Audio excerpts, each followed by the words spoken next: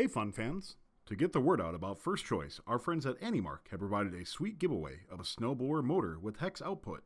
To enter, be a YouTube subscriber and let us know in the comments which product you'd like to see in round 2 of First Choice.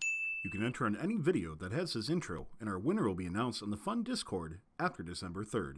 So make sure you comment below. First Updates Now videos are brought to you by Stryker. Discover why so many First alumni and mentors are putting Stryker first when it comes to their careers, internships, and co-ops. Visit careers.stryker.com/first to learn more. Let's start out taking a couple minutes before we get into how, and let's ask the why. So, Jerry, I want to start with you. Can you explain maybe why do we even have First Choice? What's the history behind it? And why do we even have virtual kit of parts at all, really? Well, as far as First Choice, I'll just direct into that one specifically. First Choice started with AnyMark and First kind of working, trying to figure out what to do in 2011 with some of these parts where there was so many teams and only so many widgets. So like a company, if they have 400 widgets, they want to donate. Right now there's like 5,000 teams. So if a company can't handle donating 500 of an item or 5,000 of an item, or a team to get one of everything, what do you do? First Choice was kind of help with that solution. The other big problem is, what if all 5,000 teams don't want this item? So like a lot of veteran teams have a plethora of pneumatics. And I've heard like, stop giving us pneumatics. We don't want any more. So like that's another thing. You may see where there's a quantity out there of one of these items that is actually plenty for teams, but they don't. But since they all like we kind of kept getting messages back and forth from First saying, hey, or to First after the fact saying, hey, we've gotten enough of this stuff. We don't need it anymore. That's kind of when we've thrown it up here, or it's something else. Maybe there's some other special speculation that has happened where they can't get it to the kit of parts in time. So maybe it ends up in First Choice. I don't think anything like that happened this year, but that's been something in the past. So the idea is trying to find other ways where the standard kit of parts just doesn't work. So this is another way of trying to get as much stuff to the team as possible. 2011, I think it was just like 4 different kits that you could choose from, and we bounced through. Now it's the First Choice website. I think there's 179 or 180, something like that, for at least round 1.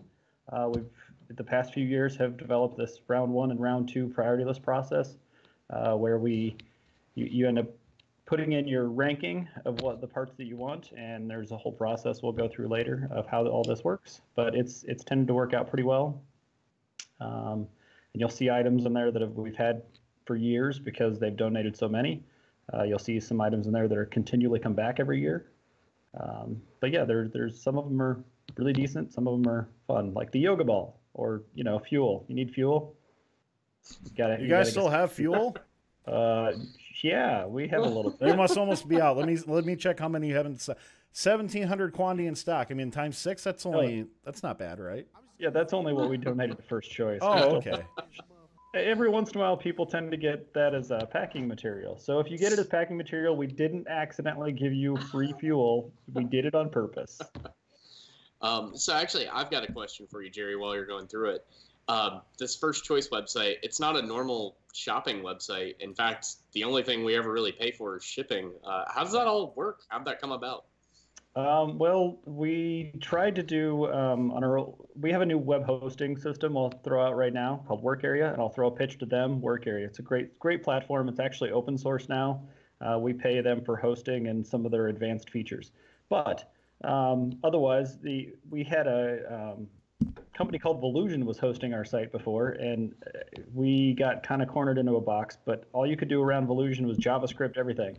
So the first year was kind of a standard product, and it was kind of confusing because every single order that came in, somebody manually had to like go figure everything out and then double check to make sure it worked for the order. It was kind of a nightmare to handle, and that was only with the 2,000 teams. So I can't even imagine doing it with 5,000 now.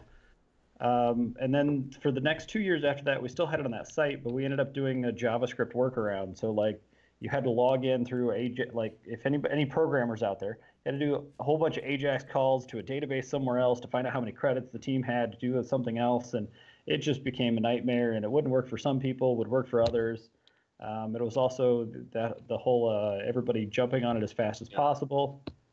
And then 2012 came about where we decided, you know what, we need to actually let's just try to do this on its own and its own website, which was a great idea. And, you know, I knew a little bit about how to host websites. I was deferring to a few other companies who said that they could handle the load. And if anybody remembers 2012, First Choice kind of had a couple little gaps there where we couldn't do anything. It was definitely an experience into the World Wide Web for me, and what to look for after that. So I learned a lot more very, very quickly in that short amount of time. We actually host with a company called Liquid Web right now, and it's platform's called Nop Commerce, which is just an open source shopping cart platform that we've modified. Had a couple guys in house that helped work on it. And it's been getting modified every year till what it is. Hasn't been any modifications from last year to this year. It's pretty much identical to what it was last year. Otherwise, it's kind of what it came about. The problem we always had was what shopping cart system gives stuff away for free. That was where our problem was. It was like, well, any shopping cart place you went to and you said, yeah, so we want to actually give products away for free and only have the customer pay for shipping. They're like, where do you make money? This doesn't make sense. I'm like, that's not the point. That's a whole different story. So that's where this whole thing came about and was developed. And even the first, after 2012, 2013 was still very difficult with the, thanks, Will. The priority list process was actually brought up to us by the first community to say, hey, this isn't working. Everybody's trying to jump on at the same time, still causing a lot of problems. We actually did a big, huge server to be able to handle the load, and it was still kind of a problem. It was very sluggish. It's always first come, first serve, which was a pain. Whoever was in California near our servers was able to put the priority list or their stuff in first back then. So the priority list process has helped a lot the past few years. Yeah. Very kind cool. of a brief overview there. Yeah, a whole lot of detail in there. And, you know, we've seen that evolution too with essentially the choice for events as well, right? And that seems to be very well received. And to have, I think that sort of process, it's all an iteration, right? Like, I mean, you guys are doing something that's fantastic, but you know, when you have a clientele that is like those in first, they're always going to find the smallest little things, right? And sometimes really big things too. And it's always great to hear though that you are listening and that you are wanting to always get better. So that's definitely appreciated on the community's behalf as well. Thanks for watching. If you want more fun content, be sure to subscribe and ring the bell to be notified about our latest videos. You can also directly help support Fun by visiting our Patreon at patreon.com/firstupdatesnow or by subscribing at twitch.tv/firstupdatesnow. Thank you to all of our co-executive producers, keeping Fun loud, live, and independent.